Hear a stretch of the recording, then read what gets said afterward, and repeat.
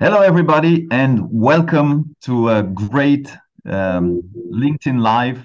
Excited today to have with us, all the way from Boston, Professor Yossi Sheffi.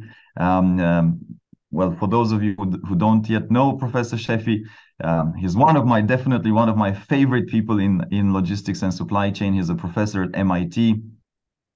He's also the director of the Center for Logistics and Transportation at MIT. He's written a lot of books. He's been one of the leaders in the field, really, at educating and sharing with the general population, like myself included, about the wonders of supply chain and logistics. And today we are here to share about his latest book, which I have here with me, The Magic Conveyor Belt, Supply Chains, AI, and the Future of Work. And I'm sure it's going to be a super insightful discussion. So, Professor Yossi, thanks for joining. Welcome. Thank you very much, Radu. Nice to be with you. As we were sharing a little bit before we went live, I've actually read the book. It's an easy read, but at the same time a fascinating read. It goes through the history of supply chains in general. A lot of insightful examples. I very much found it useful, and I read it with pleasure and recommended it. Now I want to first zero in and ask you, why did you call it the magic? So you called it the magic conveyor belt. So why is it magic, Professor? Well, should start by why did I write the book? And this is, after the pandemic, a lot of people around the world discovered that supply chain is there. It's really what brings them food and medicine and clothes and everything that makes life worthwhile. So this is the discovery lately, and they knew that I'm working in this area, friends and neighbors, and I say, what is supply chain? Tell us now that we understand. Everybody said that we have supply chain problem. What is supply chain? What's going on? So the first part of the book is actually trying to explain to people the complexity, the what's involved in this massive global network spanning the globe. And as I said, at one point in the book, I said, you should never be angry that something on Amazon warehouse, on the shelf of the supermarket, on the shelf of the store is not there. You actually be totally surprised and wowed that it's still there. Because if you understand what it takes to bring a product from the mine to hundreds of people and thousands of people involved in it to your shelf, then you'll be amazed that it's there. That's why I call it the magic conveyor belt, the conveyor belt that brings the stuff from the mine or from the field to your supermarket shelf.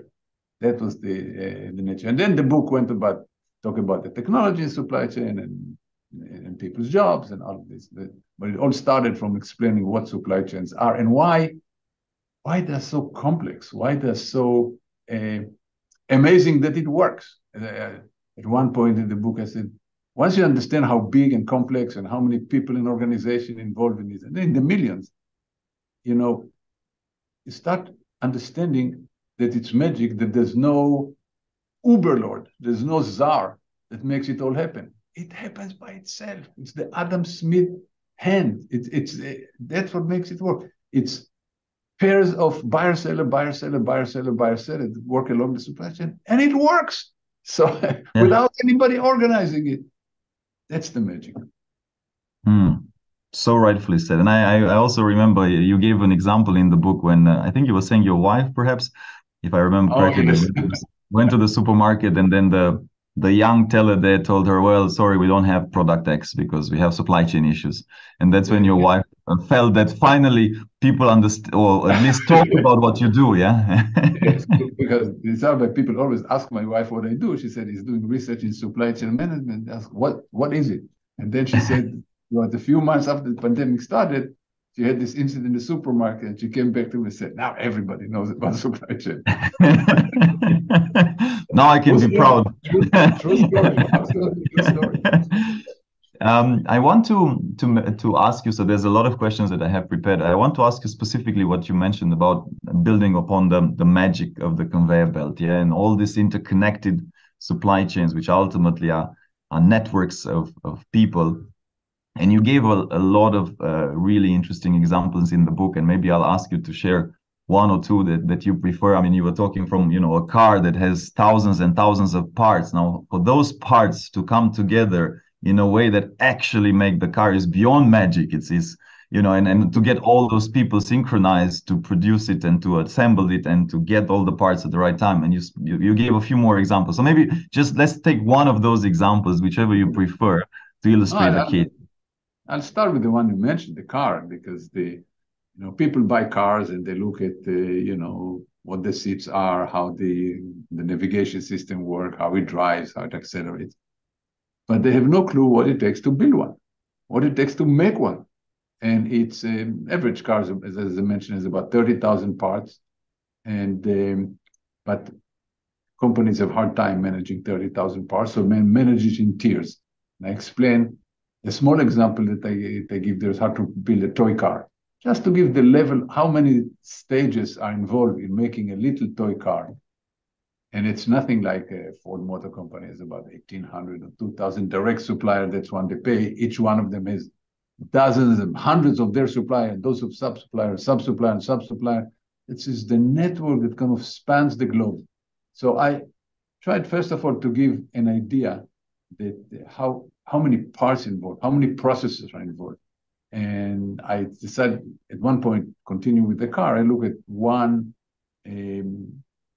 example of the catalytic converter and how many parts just the catalytic converter is made of. And then it goes to under the car, and where it's done, it goes around the world several times. It's painted the special paint in one part of the world, and then it goes to another part. And the paint is manufactured in Germany and applied, in Ecuador, and it goes back. Just to understand what it takes to get that. A lot of companies are specializing in certain parts, just to explain what it takes. But then I said, yeah, people may accept the fact that car has 30,000 parts, that aircraft maybe has a million parts, but just give the example that a diaper has about 50 parts. It's just, and it's actually a very,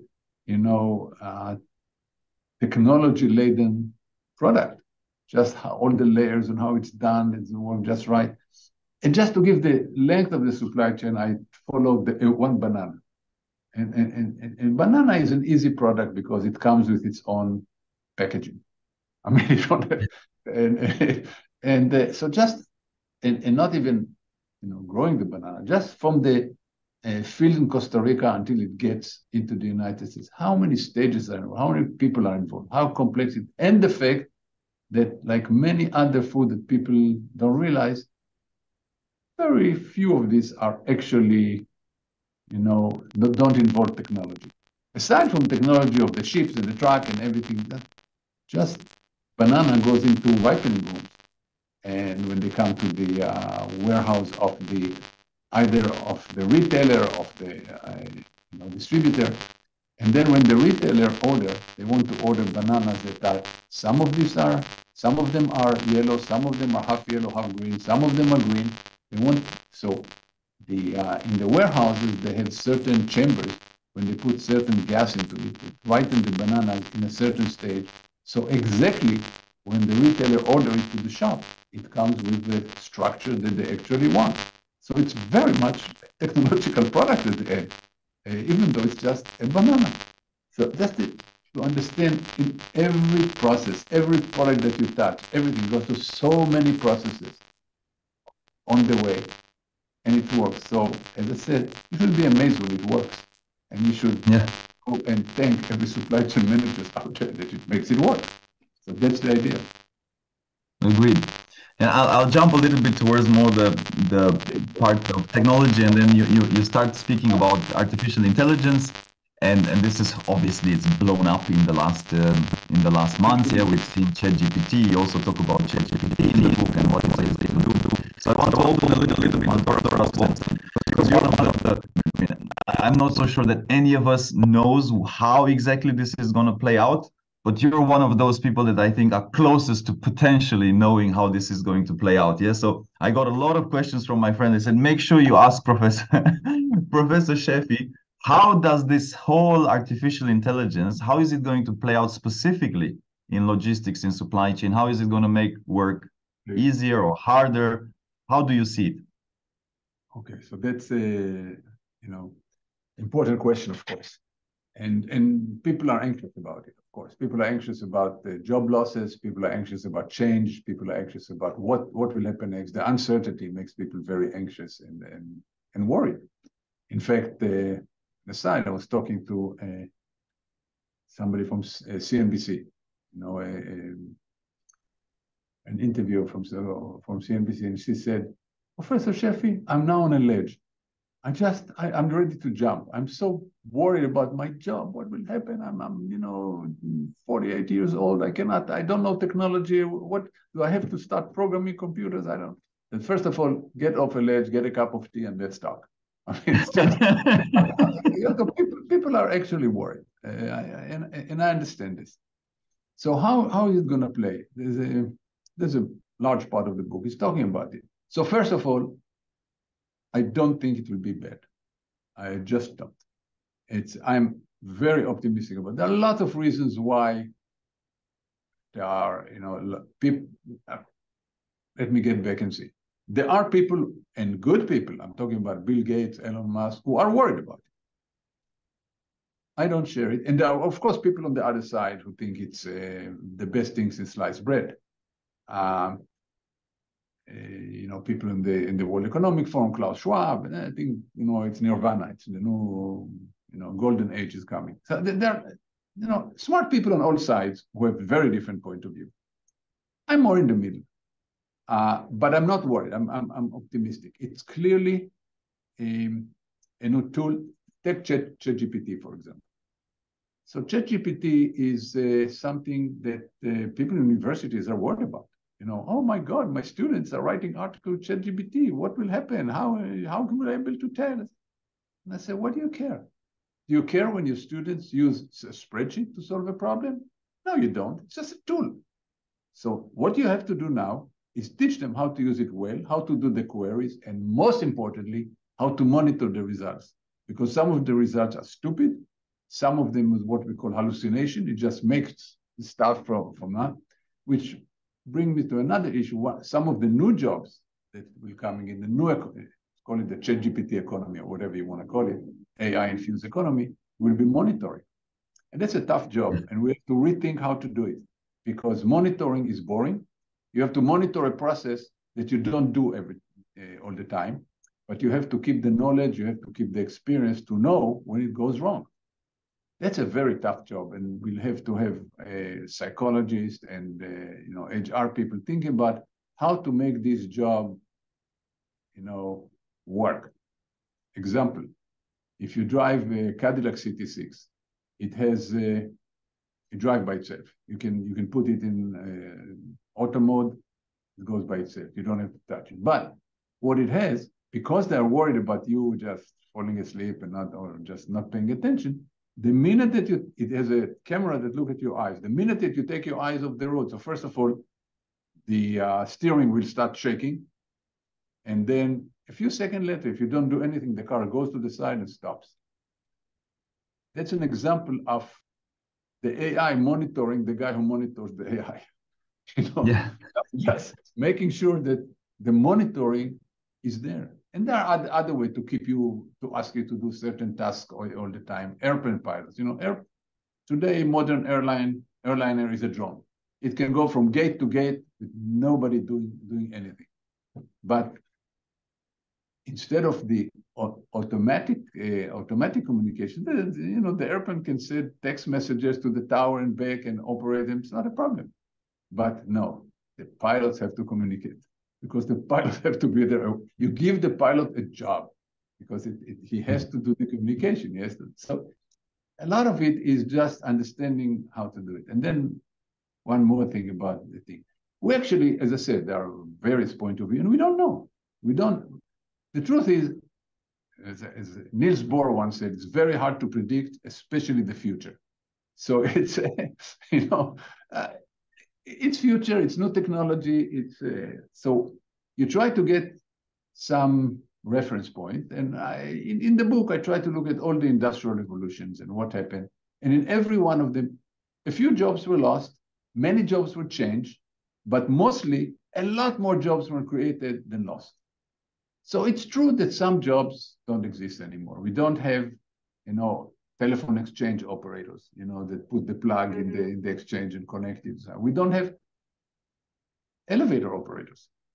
In 1945, there were 15,000 elevator operators in New York. They went on a strike, and New York came to a grinding halt.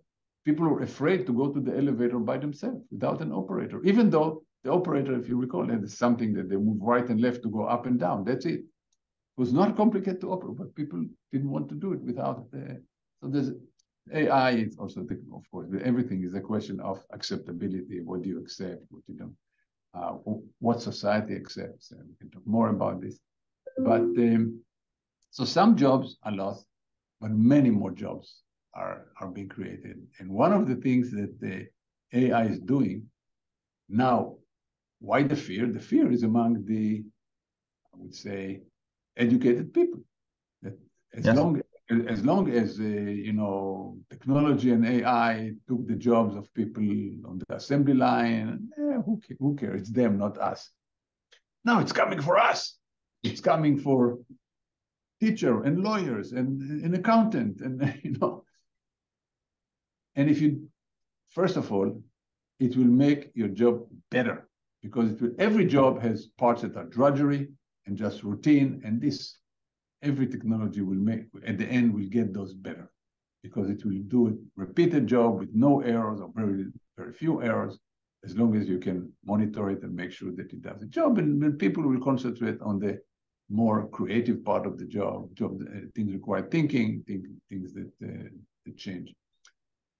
But I, by and large, don't see significant job losses in there. And by the way, there'll be some because of the scale. If you'll be better and it's the same amount of work, you need less people. But the truth is, you'll do more work.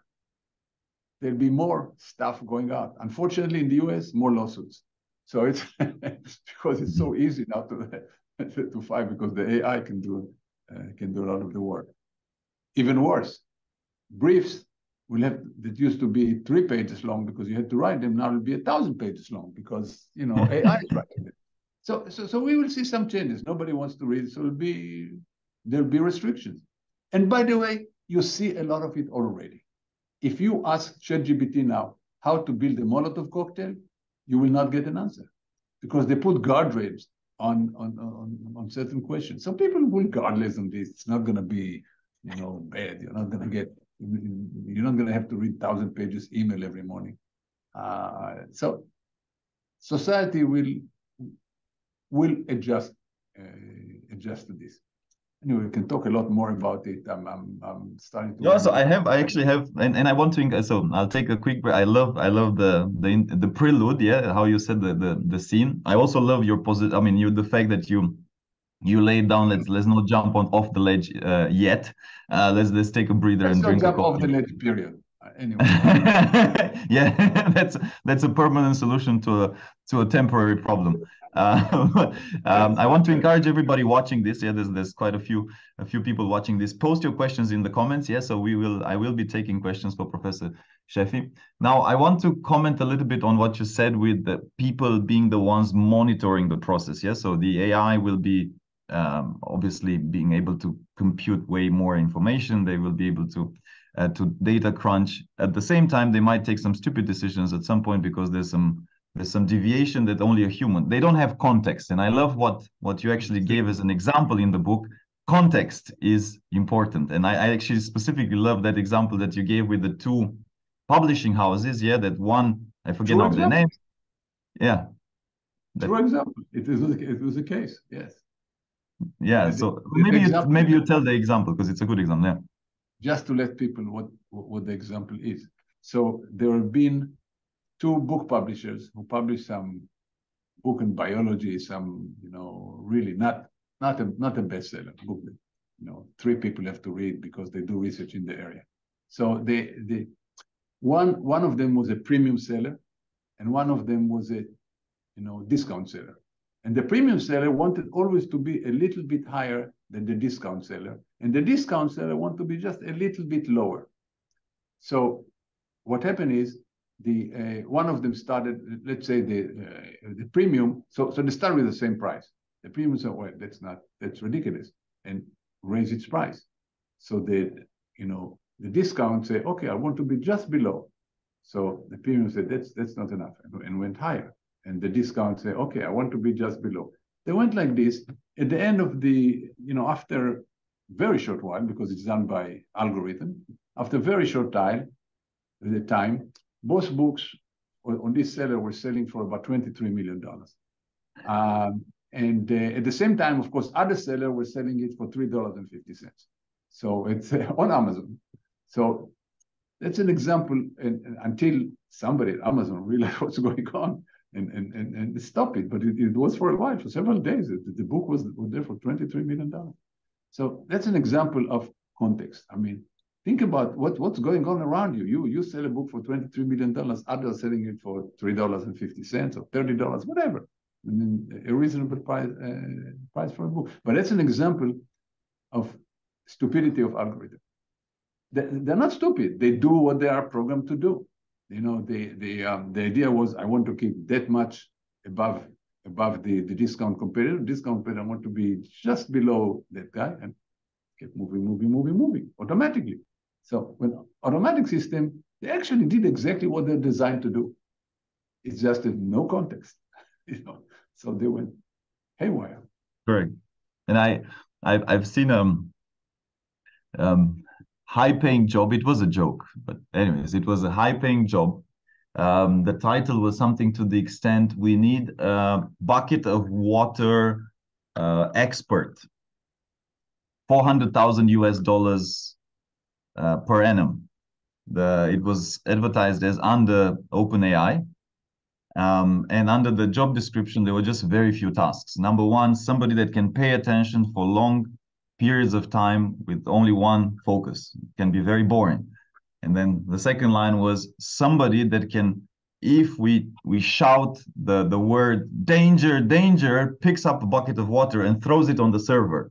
And the third one was if they can also set it on fire, it's an advantage. So it was a joke to say that we need a person to switch off the machine if this machine turns against us, and if AI goes rogue or goes sentient. By the way, but then you said something very important, because one safety device that we need to put in this system is an off switch. Just the ability to switch it off. If these things start, people are saying, "Oh, it will start destroying humanity." Make sure there's an off switch. That's all. Doesn't take a lot more than that. So I'm actually, there are challenges along the way, but we see actually the fact that some people in the low middle class may be doing better, because it will be very hard to replace your, electrician or plumber to come to your home and do something, because it's so different. Everything is different. It's maybe a lot easier to replace a professor. So it's but then there's also, I should say, there's so many hurdles on the way. I gave before the example of there's something I didn't mention in the book, but I gave the example of the telephone exchange operators that used to put the plugs in on this. The automatic exchange was invented in 1892. By 1950, there were 350,000 telephone operators. Only at the end of the 1980s, the job was eliminated. It took 9 decades to actually, so it's not happening fast. Part of it is the fact that, and there are, okay, before I even go there, just another example that actually this one is in the book, that ATMs. When ATMs came out, automatic teller machine, people said, okay, there will be no more tellers. Well, there's one fly in the ointment. We are now about 4 decades after, 3 or 4 decades after the introduction, the widespread introduction of ATM, and there are more than twice as many tellers as there were before ATM. How can this be? Well, there are other forces of work at work. with a lot of automatic tellers, the price of the cost of opening a bank branch went down significantly. So many more branches are open. I mean, every street that you see, this in the United States, I haven't checked lately in Germany or Singapore, but every street, yes, every third, shop on Main Street, High Street, is a bank. I mean, there are so many banks. That's why, because it became a lot less expensive to open a bank. So that's one effect. There's also another effect of creating jobs, and this is I give the example of the Ford assembly line. The Ford assembly line de-skilled many jobs. It used to be artisans really building cars in group, one car at a time. The assembly line came, and the jobs became a lot simpler. Just do this, cog along. The number of workers in Ford increased significantly from about several hundred to 150,000 at the height of the Model T. But this was not the main. That's why it's so hard to predict what will happen to jobs. The main effect was that car became cheaper. The United States and then all over the world, people develop highway, hotel, motels, restaurants, millions of people employed in the hospitality industry. So, and this was because cars became cheaper, because we invented the assembly line. So yeah, the number of workers in Ford went up somewhat, but the bigger was in adjacent, not the main area when technology came in, but the effect of this were widespread. And there are several other examples in the book. And that's why there'll be no industries that are hard to predict now. What will they be? What will the jobs will be in this new industry? What will be the job description of in this new? It's hard to predict, but everything that we know about history says that there will be new industry and new jobs whenever there's a technological upheaval, ever technological improvement. So it's hard for me to say this time is different. Why? I don't see why. So let me play a little bit devil advocate. Let me play the negative for a second. So I was actually on the plane coming. So I'm now in Munich. As I was sharing with you, I was on the plane. I was sitting next to a lawyer. She hadn't really played with ChatGPT, but I told her a little bit about it. She had heard about it. She's been about 10 years within the law firm, which is, as many of us know, law firms are, you start at 8, you finish at God knows, and you grind that for about 15 years, and then luckily, they make you a partner, and then you make a lot of money, and then you're Sure. But the point is that those 15 years are almost years in which you just learn context, and you learn, how that magic of skill. Now, whether it is law, whether it is programming, so let's take programming. ChatGPT is very good at programming, summarizing, coding, looking for errors. Now, again, if you're a very good coder, and I've seen numerous examples of this, you will spot mistakes and you will see where it goes wrong, but your work increases dramatically in efficiency. Here's, however, the catch in my mind. So I'm throwing the easy questions to you, Professor, as always. So in my mind, that 0 to 5 random exam, 0 to 4 years of experience, 0 to 5 years of experience, specifically mostly in white collar jobs, as you said, it's not the electricians or the plumbers to be worried about this. It's, I don't know, the accountants and the lawyers and the coders and the program. 0 to 4 years of experience, you don't really add a lot of value because you're learning. Now, ChatGPT already can do most of the stuff better than whoever is just entering from university, starting. So I guess my question is, what will happen to, you're teaching, you have a lot of students at MIT. What will happen? How will they acquire that 0 to 4, 5, 6 years of experience? It's a good question, excellent question. I touched on it in my book and said this is one of the main problems, because if I say that some of the new jobs will involve a lot of monitoring, working with the technology, but also monitoring the technology. You cannot monitor the technology if you just come off university, because you don't know actually much. You don't know about the company, how it works, everything around the company, the ecosystem. It's very hard to make judgments at this point. You don't understand the context of where the company operates. So we need people with actually, let's call it 5 years experience. How do you hire people with 5-year experience? That's very hard, because assuming that the AI can do all the simple jobs that people do. That's a real question, and I offer a few solutions in the book. First of all, I mentioned that it's, and also in addition to the question of upskilling of existing worker to be able to understand. The upskilling is maybe somewhat easier, but there are so many opportunities to learn by yourself online today that there's no justification for you not taking your future in your hand and upgrading yourself. If your company does, some companies do it, by the way. Lots of companies actually do it. I mean, UPS is known. You are not going to be everybody who, until the last CEO, everybody at UPS started as either moving boxes or driving trucks.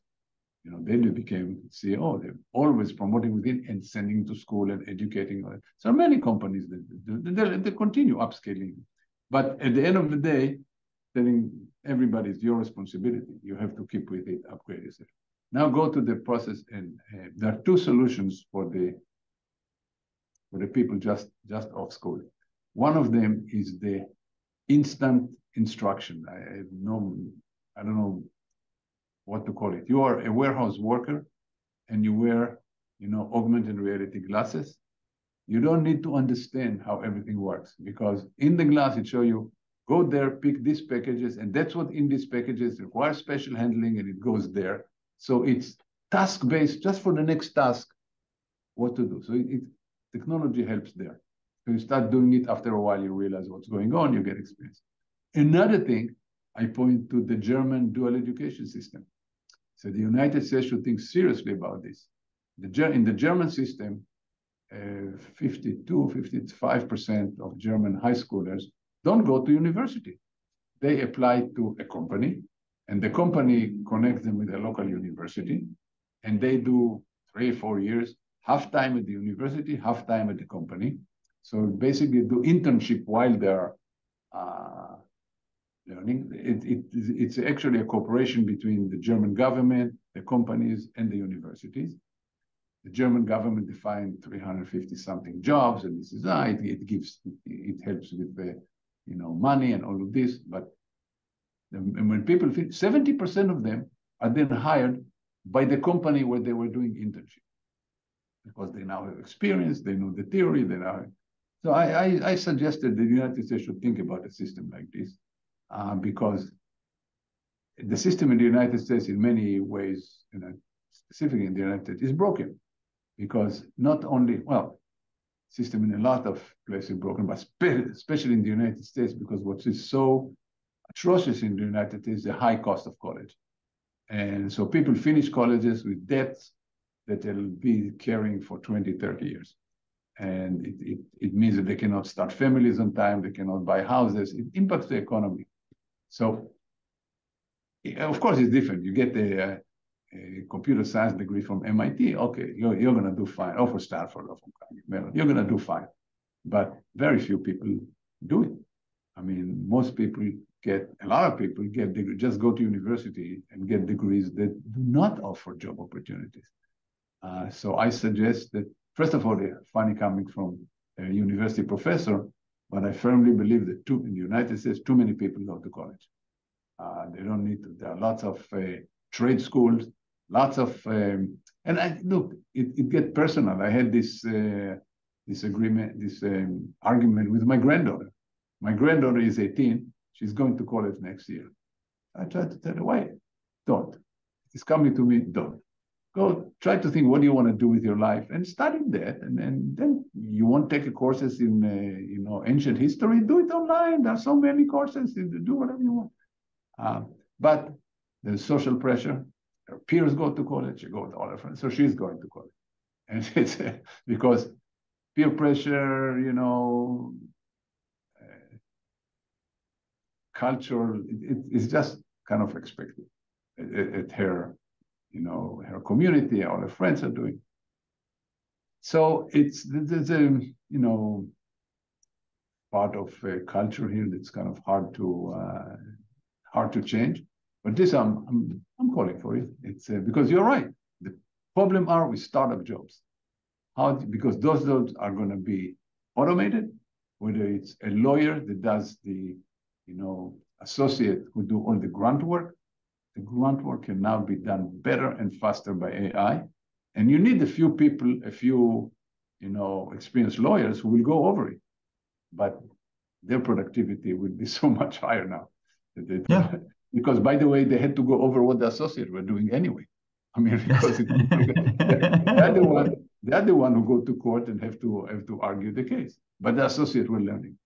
So we have to have companies may have to realize that they have to, hire maybe smaller number of people, but grow them. Just part of the cost of doing. By the way, the same way that a plumber, again, I don't know the rules in Europe or in Singapore. In the United States, you want to be a plumber, you need a license. And the license is not only if you go to school, you learn what to do. You have to work for 5 years. With a licensed plumber, 5 years you have to work before you can be a licensed plumber. So it's internship. You learn by helping somebody who is a licensed plumber, and plumbers make so much money that it's easier for them to hire. My plumber in Boston drives a Bentley, just to give you an idea of what's I don't drive a Bentley. I love the example. So I'll continue a little bit with the nuance. And you mentioned a little bit, and I'd love then to park also the topic of education, and I'll come back to that and how you see that, because I love your opinion on education in the future. Now, you mentioned the example with interconnecting the speeches, that it took quite a few decades before they were all or they were disrupted. Yes. What I feel is different, and I obviously didn't live those times, but what I feel right now is different. We have a very good question. I'll read it to you from Steve. The velocity, the speed. I mean, ChatGPT, the thing got 1 million users within a week. Like, I mean, okay, from there to actually using it with purpose, with efficiency, of course, there's a gap. But just, we're seeing this acceleration of adoption that we've never been seen before. Yeah, so it used to take a bit longer. Now it takes all of a sudden quite fast. I mean, if I look at my daughter, 9 years old, I mean, I don't think she cares that much if she gets the summary of something from from ChatGPT or from an actual professor at school anymore. So I think kids, they are open slate, like you were talking about your granddaughter, yeah, because she already has the cultural peer pressure. But the younger they are, they don't have that necessarily. Sure. So that's the question. I'll read you the question because it's a good question from Steve. He says, how to transition the workforce with minimal disruption, because his point is, when we convert, it was easy to teach a horse rider to drive a car or a forklift. It was easier than converting a forklift operator now, which, okay, can be augmented with AI, but converting that forklift operator to a knowledge worker, configuring AI models to run a warehouse is quite a different complexity of a task. So that's a little bit the nuance here, or the question, how to do it. So let me, first of all, several answers for this. First of all, I'm less worried about converting the warehouse worker, because the warehouse worker knows how to run an iPad. And this will be as easy as running an iPad, because the user interface now are becoming so easy to use that this is not going to be an issue, because it's like working with a joystick or working with iPad. You can make the robot do whatever you want. So I'm less worried about this. But let me agree with him. Steve, you said his name is, that I made a point in the book that in previous industrial revolution, there were involved a lot of physical objects. So when steam came about, you have to change how warehouses were, laid out. You have to build steam engines. And it's all physics. It's all, hardware. And it takes time to do. And it takes time. Today, you develop a new algorithm, and in the press of a button, it's all over the internet. It's everywhere. You don't need to, because it's software. And people already have the hardware that they need. They don't even need the hardware, because there's clouds and somebody else, and Google and Amazon, AWS and Azure. They have the hardware already, so you don't even need the hardware. So it goes fast. I acknowledge this is the case. It goes fast, but there's another several reasons why it goes slow, why it's not going to be as fast as people think. First of all, by the way, some AI is already there. We don't even realize it. When you open your iPhone and it looks at your face, it is an AI program that looks at your face and decides that it's you. Looks at a lot of stuff. So there are many AI, the robots that are running in warehouses, autonomous vehicles. It's all AI. So it's there. AI is there already. So, but when we talk about some of the tasks we're talking about with the new generative AI, not going to work as fast as people think, even though the algorithm can serve, because there's several other issues. First of all, acceptability by society. So we start going back to my airline examples. As the airplane can go from gate to gate, nobody did that. Would any of your audience go on an airplane that will have no pilots? Nobody in the cockpit. In fact, there's no cockpit.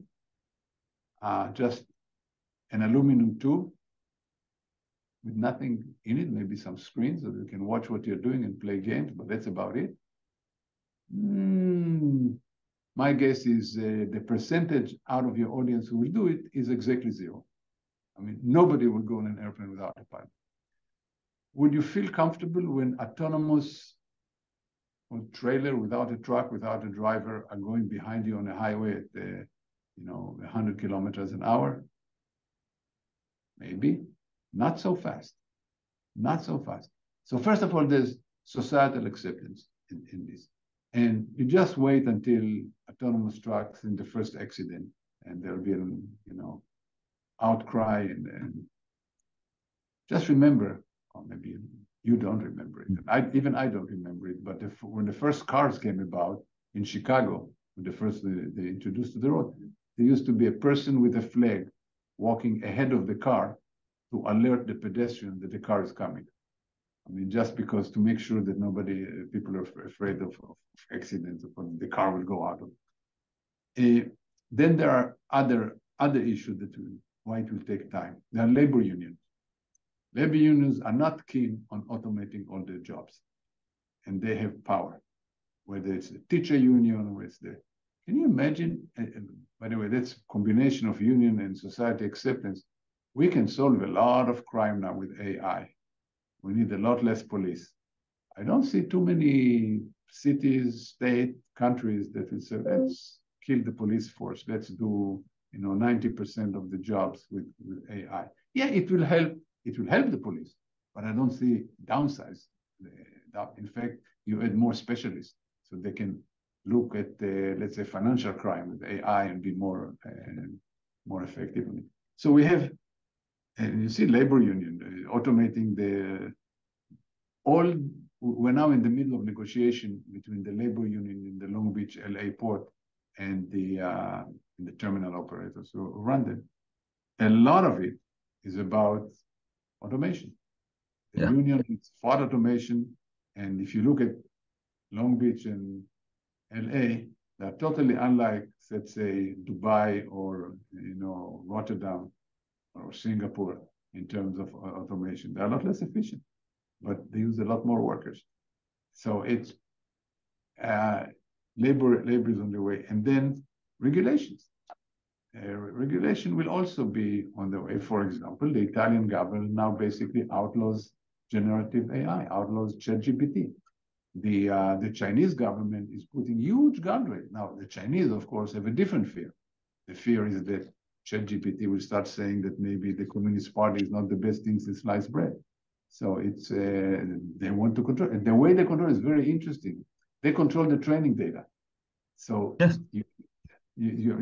The data, the training data is controlled, so you make sure that the results are not going to be something that is less harmonious to the Chinese society. That's how they describe it. So, and by the way, as in many other things, the Chinese are very effective. They know what they're doing.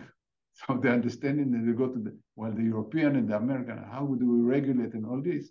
They look how it works and say, that's the part that we should regulate. Exactly. I mean, not because once you regulate the training data, you control that. It's coming in, it's input and output. They control the input. It's a very clever way of doing it. That's how we should do it. But then we get into arguments about freedom of speech and democracy and free speech and privacy and freedom of speech and what people can do. Okay, but you have to admire the Chinese government for understanding how it works and which part to regulate. Very interesting. And so there are all these hurdles on the way. So yes, the algorithm, the development is going very fast. One should also understand that we didn't get to ChatGPT on one Friday afternoon. We started talking about expert system 50 years ago, and they develop and develop and develop until we got to generative AI, which also we needed, of course, the computational power to do it and the data access to do it. So we need the internet to develop the way it is and the computation power to develop the way it is. And before that, we couldn't really do it. There's another hurdle, just to mention, is the computation power. GPT-4 already scanned basically all the written words out there, or close to it. It took hundreds of millions of dollars to train, to get GPT. Well, and there's also, it goes right against sustainability initiative, because the computational power is using so much energy that people start saying, okay, we get people to write our email, but meanwhile we're, destroying the world. So maybe you should think twice about it. So I'm just saying, yes, the algorithm work fast and spread very fast. These are not the real hurdles on the way. One last thing, the companies themselves. That's one of the things that makes me actually very positive. When the internet started, we all thought, that's great. Everybody will talk to everybody. We'll all love thy neighbor and it will be fine. Nobody talked when the internet started, when we, Netscape and all of this. Nobody talked about identity theft. Nobody talked about terrorists, getting together on. Nobody thought about stealing data and privacy issues. No, we didn't think about it. Today, all the companies who work on generative AI have huge teams just looking at the safety and trying to make it safe. And you already see the beginning of guardrails. They're also calling for what they would like to see. That's amazing from such a competitive industry. They're also calling for government regulation, because they would like to make sure that they compete, but they don't kill the goose that lays the golden eggs. So they themselves are calling for regulation. We just had a session with the person in Google who is the vice president of safety, something like this. I don't know her exact title, but she has a whole team that just worried about that. How to make sure that it's safe, how to make sure that it doesn't go awry. So the fact that the companies themselves are worried about all of this is a good sign. Yeah. As we have 10 more minutes, and I want to ask you one question, because you've set up 5 companies in your past, and most of it have been tech related, and you've sold them, you've fixed some big problems, you've sold them to big corporations. If you were to go from a tech angle again to solve a problem right now, what would you do? What would you tackle? What would you solve?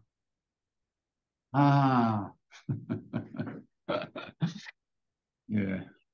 I'm basically trying to steal your idea, Professor. So tell me, and then I'll do it myself. No. I tell you, you're right. I had 5 companies, and after we sold the last one, and I tried to think about what next, my wife said, it's either another company or me. There was no question that she's not going to go ahead with me being both a professor and a CEO of a startup of another company. Because starting a company, especially if you also have a day job, is a full-time. I mean, there's no work-life balance. Forget about it. It's just work.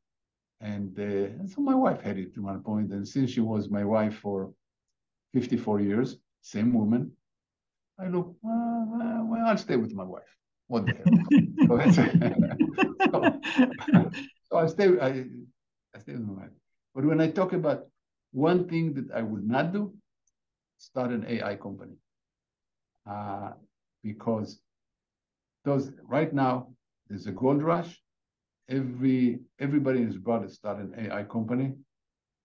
99% of them are going to fail because the VCs who don't know better just pour money in this area.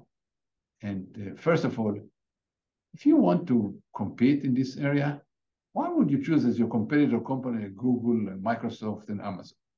I mean, these are not big gorillas; these are humongous gorillas and capable and doing stuff. And these your competitors. Maybe you should think twice. That's one. Second, yeah, all doing it, it will be hard to distinguish yourself. Yeah, there will be some. OpenAI was successful. That was before we all knew about ChatGPT and all of this. Now, of course, everybody knows about DALL-E 2 and ChatGPT and many others, of course. So I would not do it. I would still do the advice that I give everyone. I had 5 companies and I work with VC boards and all of this. So my students all over MIT come to me and come up with ideas. How do I start a company? How do I do it? Or even more, just let's say, what's the next best idea to start a company?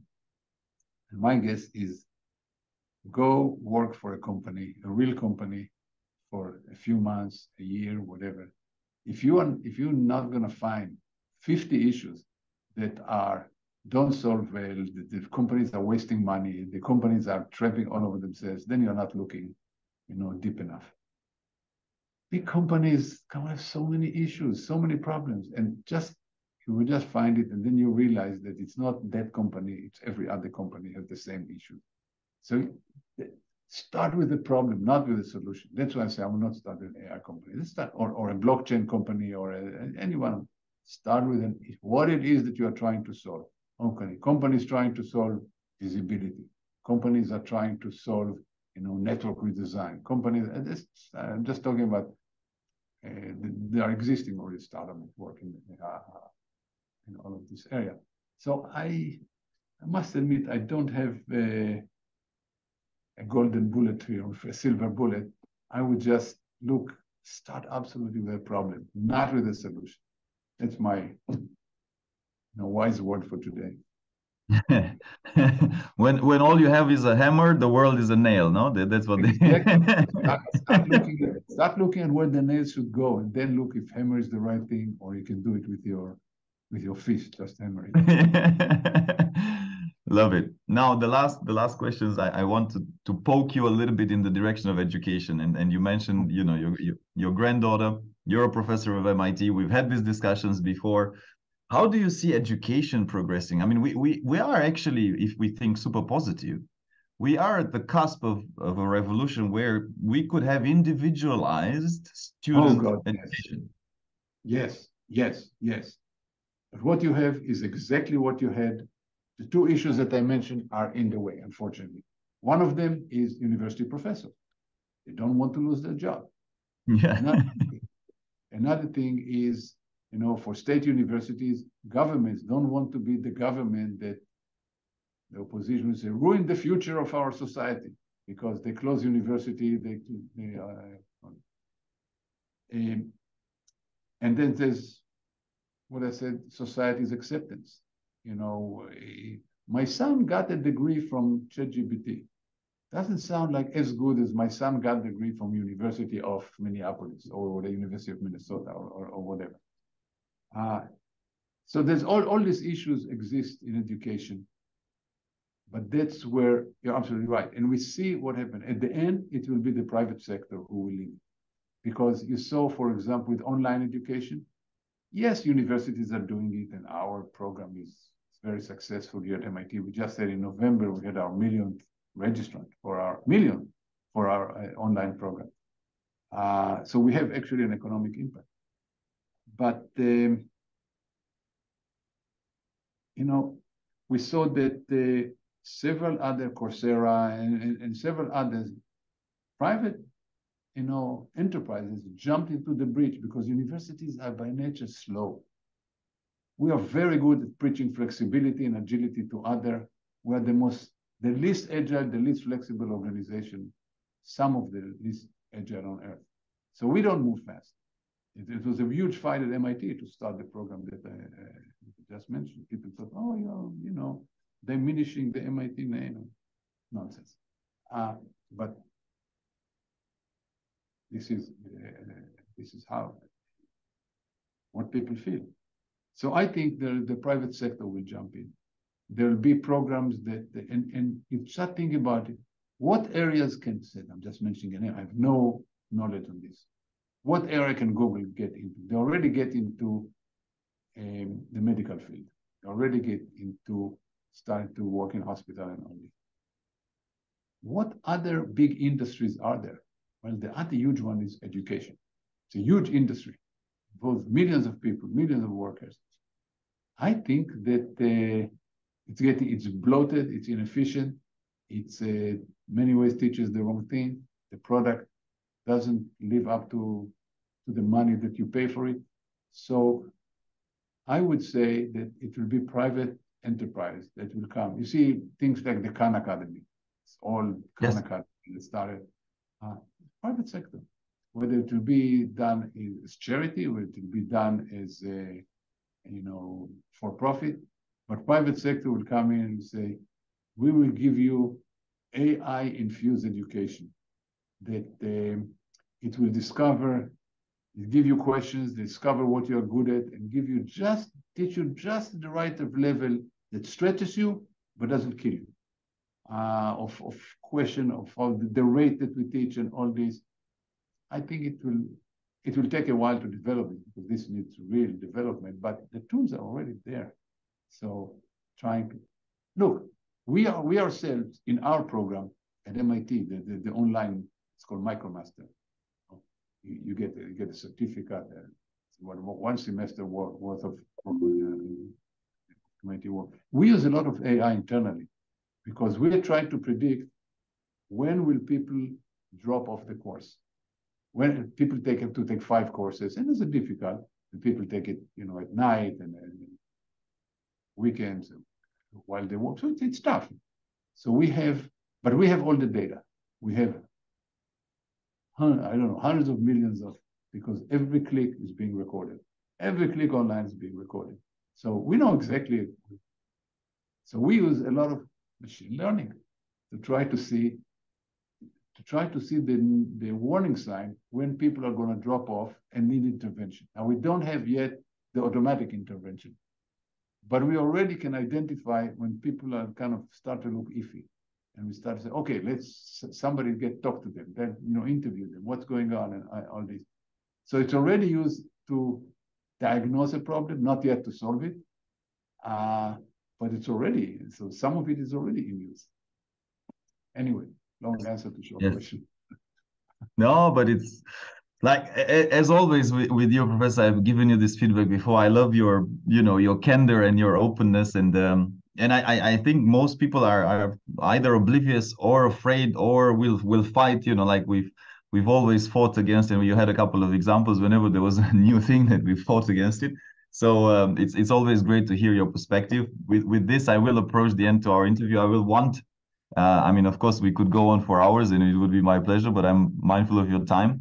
Again, I would encourage everybody to look up the book. It's an amazing read. Professor Sheffi, as I shared, as you've seen, is just what a great mind. Professor, thanks for joining us as always. It's been a pleasure, and keep inspiring people. Thank you very much, Radu. My pleasure talking with you and the audience. Thank you very much for joining.